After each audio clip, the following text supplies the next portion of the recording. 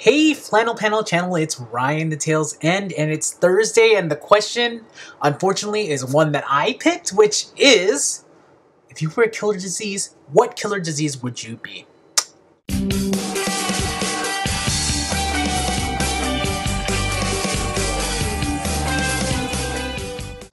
And I didn't want to, murder the name of this, but I wanted to become mad cow disease, Bovine Spongiform Encephalopathy. Now, the reason I want to be mad cow disease is because it's like nature encroaching on nature, and mad cow disease actually isn't like a virus or anything, but it is like a protein got wrong, like. And what mad cow disease is called, what it is actually like, it's a protein gone wild, eating your brain. And prions cause a whole bunch of things, like it causes this thing called, what was it called? Creates, according to National Geographic, fatal familial insomnia, which basically means you literally die because your brain is eating itself and you cannot sleep. Now that prion disorder is like, family oriented, so you have to have like a precondition for it. But the other one is, the mad cow disease is one that you have to give to yourself. And it's like a crime against nature attacking humans. Because how you get mad cow disease is you get other animals that have mad cow disease, you grind it up, you put it in their grain, and you make them eat meat. Animals that are not meant to eat meat. Now, I'm not saying that you shouldn't eat meat, but I can't eat beef because I can't eat beef. I'm allergic to it. Don't ask.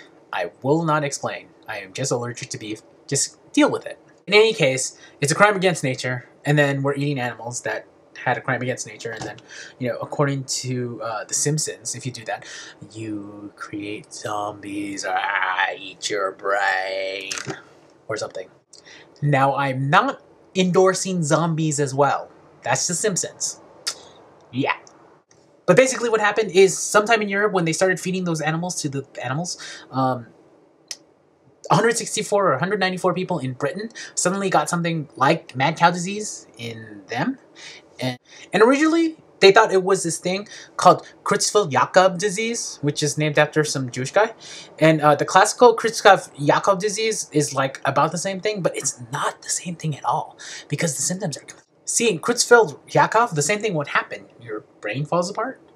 But in mad cow disease, which is, what was it? Bovine Spongiform, whatever. Your brain gets holes in it. So your brain becomes Swiss cheese compared to your brain falls apart. It's much different. And by different, I mean exactly the same, except for one makes holes and the other one makes your brain fall apart. So they're basically the same. They do something different, but it's basically like weird proteins eating your brain. One is a prion, the other is a prion, but one fold and one isn't, and one is water soluble and one isn't. And I'm not a doctor, so I can't explain it. And if I could explain it, and I explain it first, like the doctor that discovered Creutzfeldt-Jakob, I would have a Nobel Prize, and I would able to speak English. I would be able to speak English. Yeah. Je parlerai avec. Je parlerai français un peu. In any case, explaining disease, I have to say why I want to be a disease, because I get in there. And you have to eat, you have to do the crime against nature to get that. So you have to feed beef, and then you have to eat beef, and then you have to eat beef from a cow that ate beef. That's why I want to be that. Because this is the case where two wrongs don't make it right. Yeah. But basically, it made everyone scared, so you couldn't eat beef from Europe for a whole bunch of time, and then you couldn't eat beef from the United States for a bunch of time, and Japanese wouldn't buy beef from us, and then we were pissed off, and then we were like, we can't buy squid from you, and then, yeah. So moral of the story, don't eat beef that ate beef, and if you do eat beef that eat beef, make sure that the beef that you're putting to eat beef who ate beef is not shaking and falling down and weird stuff, and you probably should not sell food that is falling down and shaking and doing weird stuff to the general public to begin with.